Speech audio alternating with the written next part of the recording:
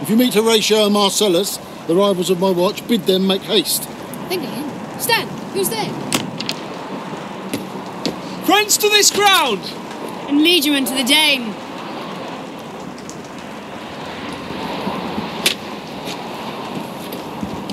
Welcome, Horatio. Welcome. Good, Marcellus. Has this thing appeared again? I've seen nothing.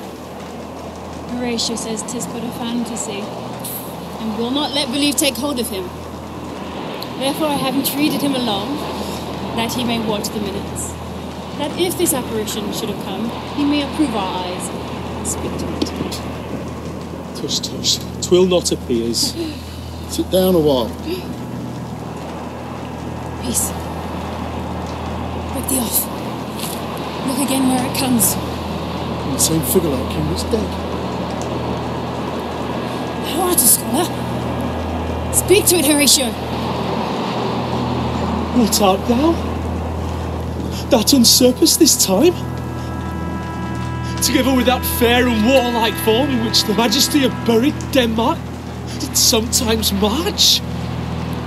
By heaven! I charge thee, speak! 'Tis offended. See it stalks away. Stay! Speak! Speak! By heaven, I charge thee, speak! It is gone and will not answer. How now, Horatio? You tremble and look pale. Is not this something more than fantasy? Is it not like the king? As thou art to thyself, 'tis strange. Twice before. And jump this dead hour. By Marshal Stook, have he gone by our watch?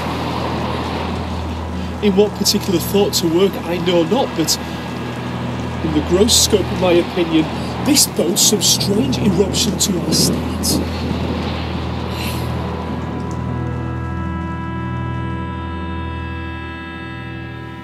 Though yet of Hamlet, our dear brother's death,